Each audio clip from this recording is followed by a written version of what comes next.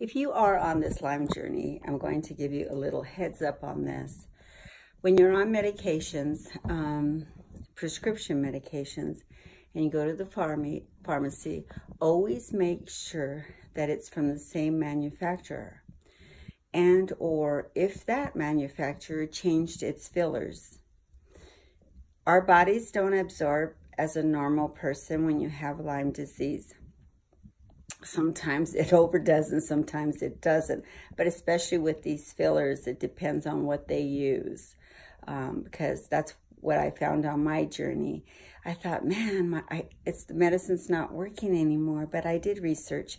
And when you're on this Lyme disease journey, you're constantly researching, as the medical people are too. But anyway, that's all I just want to tell you is make sure that you check the manufacturer and the fillers of your medication. Makes a big difference. God bless.